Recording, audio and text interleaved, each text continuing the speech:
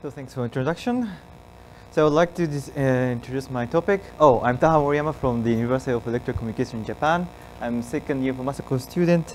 So I would like to introduce my topic. It is about development of a wearable haptic device that presents a haptic sensation corresponding to 3 fingers on the forearm. So as you can see in this figure, this is our device which we have made it. It has 3 links on the wrist which can move left, right, up and down. And this is going to deform the skin on the forearm, which tries to reproduce the haptic sensation of the fingertip to the forearm. Okay, so these days virtual reality has become very popular, which put the spotlight on haptics presentation to reproduce rich experiments in VR. And the main targets of this haptic presentation in VR are fingers, because we manipulate objects with our fingers, and they are embedded with many receptors that are sensitive to texture and shapes. So numerous studies have presented haptic information directly to the hands. In VR, there's glove-type displays and fingertip displays. But however, this type of displays, their weight and size typically hinders the free movement of your hands, especially when we consider a multi-finger scenario, and it may lead to physical interference between the devices as well. So to tackle this issue, we propose a method of presenting the strength and direction of a force normal given to the fingertip by another part of the body, and this time is to our wrist. And by presenting the information to other part of the body without attaching the device on our fingertips, now the fingers are free, totally free to move. This is a common method used in the study of tactile scenario prosthetic hands, and there have been many attempts to place vibrators on the shoulder or on the arm to present some haptic cues. But however, the direction of the force was not presented at the most of the attempts. So therefore, our aim is to present this present the haptic sensation of a fingertip, including the direction of the force to the forearm, on a forearm. So on our previous report, we found that the dorsal part of the wrist was an appropriate location corresponding to the index finger, and the forearm side part of the wrist was appropriate location for the thumb. Also, we conducted a primary user study in virtual reality, confirming that our device gives more natural sensation than vibrations. Okay. So in this paper, we present a follow-up study in which we extend the method of a 3-finger scenario, the 3-finger case.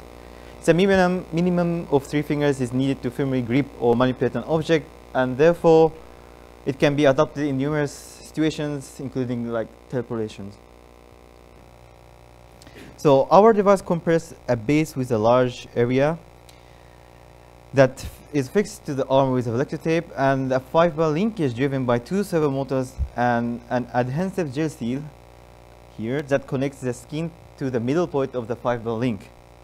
And by controlling these 2 servo motors at the base, the fiber linkage mechanism can realize the presentation of 2 degrees of freedom of force, which one to the right and left, and the one for up and down.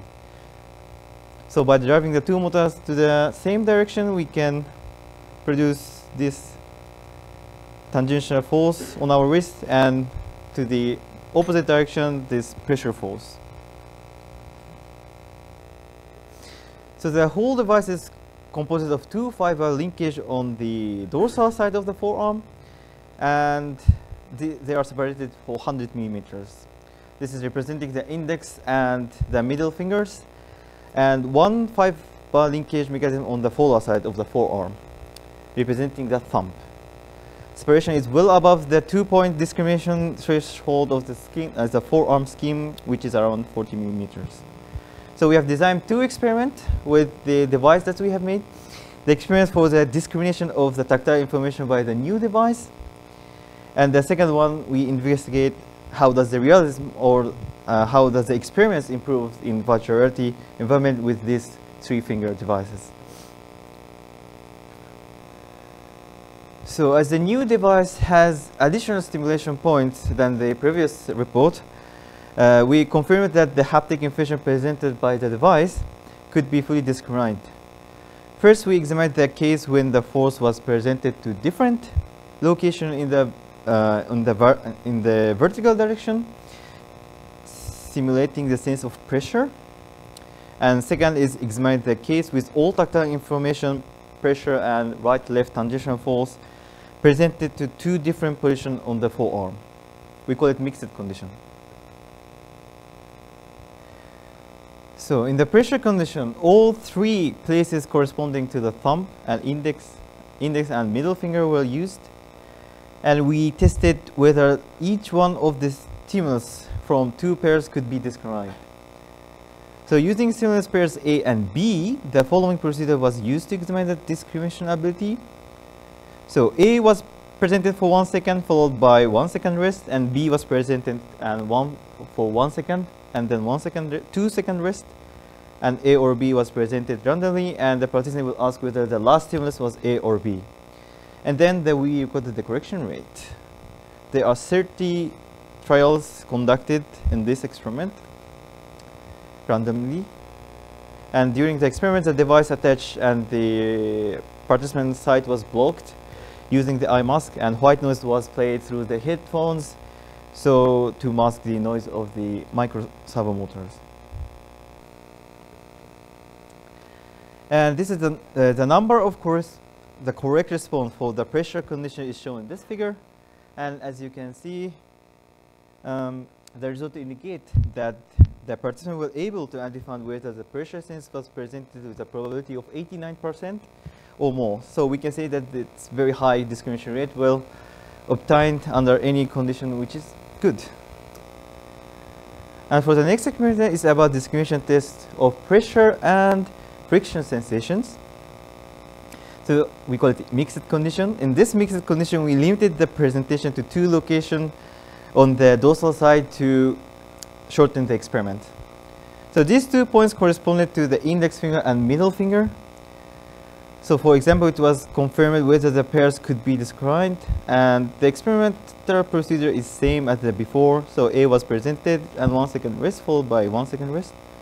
B was presented for 1 second and followed by 2 second rest, and A or B was presented randomly, and participant will ask whether the last stimulus was A or B. And then we reported the correction rate. So 150 trials were conducted in this experiment. And this table shows the correct response rate for the mixed pressure and tangential sensation conditions presented in different combinations.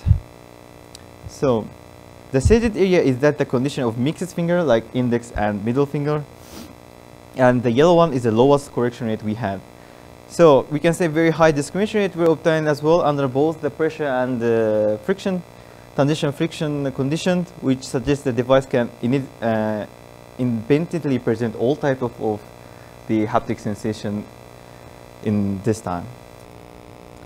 So the second experiment is to present the grasping force in a virtual reality environment. So we considered the grasping and lifting an object as a task involving multiple fingers and multiple direction of a force. So when we grasp an object, the object exerts vertical pressure on the fingers, and when lifting the grasped object, the force of gravity results in lateral skin deformation. So presenting this force information to the wrist, including the direction presented by the fingertip, may lead to more realistic experience. So we examined whether the experience in this case was better than in the case with no haptics or with the vibrations, was the haptic cues given by the vibrators. So at this experiment, head mount display was used and leap motion was used for the finger tracking, and 4 conditions were prepared for the tactile presentation. So I will show you what conditions are they later. The user are asked to grasp and lift the cup for 5 times under 4 different conditions, and they are asked to answer in 7-level Likert scale. 7 is no strangeness and 1 is feeling strange. So these are the 4 different stimulation conditions. First one is no haptics, and second one is the vibrators presented vibration to the fingers when the fingers were in contact only with the object. And the third one is pressure sensation was presented to the 3D location when the fingers grasp the object. And the pressure sensation was presented to the 3D location, and the tangential force was presented to the 3D location when lifting the object. So comparing the vibration and force conditions, the realism was greatly improved than when haptic sensation was presented by the device. Although the difference was not significant, but scores for the combined pressure and tangential friction force condition tended to be a little bit higher than the pressure-only condition. So in our previous study, using the 2 fingers, the pressure-only condition scored higher than the combined pressure and tangential force condition. But we believe that this difference was caused by increasing the number of fingers in this experiment, and the sense of discomfort between pressure and tangential friction force was reduced by adjusting a little bit of timing and strength of presentation. Okay, so this is my end of my talking. Thank you for listening. Thank you. So we have some time for questions.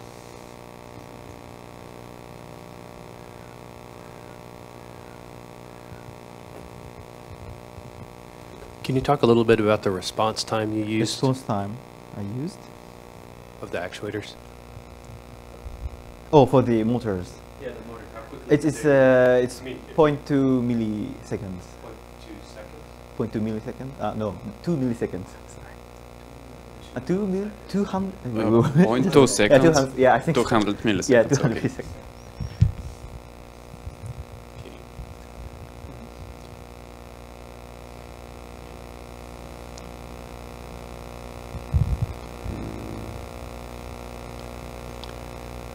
Do we have more questions? Did you control the magnitude in any sort of analog way? No, actually, it's only 1 0, so it's like on off, 6 Newton in pressure force. Mm-hmm. Okay, just a question about you have your scale where you shows how real does it feel with different kind of feedbacks. How did you measure this? So what was measure the feelings, how different? How realistic it felt. The realistic this field. Yes. So what does it realistic in this case? In this case means, well, I thought I wanted to have some, to ask easy questions because I want to know how they feel actually, but I actually didn't know what will be the probable way to ask. If you have can you go a couple of slides back? Okay. This one. Feeling strange. No, once again. Oh, once again? Well, actually, I think with the results, with the different kinds of feedback. Yes, the results. This one? Yeah, this one. So, what is here more realistic, less realistic? And how did you measure realism? Oh, so how we measure it? It's okay. It's with this 7-level Likert scale actually, and I asked to the participants to think.